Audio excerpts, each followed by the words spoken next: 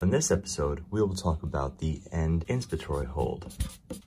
This is a very important maneuver anyone who manages patients on mechanical ventilators needs to know about. The end inspiratory hold button is going to give you what the plateau pressure is. When the positive pressure breath is delivered, we get to something known as the peak inspiratory pressure. Peak inspiratory pressure is the pressure that the ventilator encounters as it's pushing air into the patient's lungs. This is the summation of all the forces that the ventilator sees. This is the resistance forces, which are the resistance of airflow through the endotracheal tube, through the trachea, through all the airways, all the way down to the alveoli. And it also is a summation of the compliance of the lung, or how stiff the lungs are, the chest wall, the abdominal pressures, all those things. All of that makes up the peak pressures. The plateau pressure, on the other hand, is when there's zero flow in the circuit. So once the ventilator stops delivering flow, you put your end inspiratory hold on and flow is now zero. At this flow, there's no resistance forces at play because you need flow for resistance. The only thing left